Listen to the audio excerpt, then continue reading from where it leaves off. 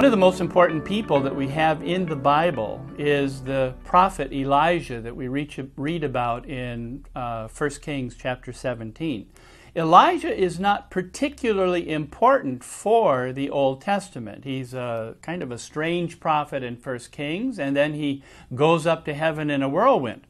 It's his going up to heaven in a whirlwind that becomes important, because in the intertestamental period, that means he died, or maybe didn't die, under unusual circumstances, which allows him to be used again by God.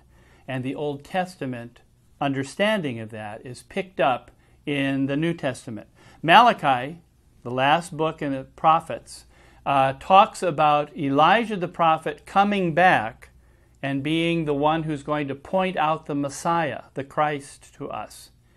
All four Gospels have in their introductory chapters John the Baptist being portrayed either wearing the clothes of Elijah or giving the message of Elijah, or even in Luke's case being designated as Elijah, coming back and pointing forward, of course, to the Christ.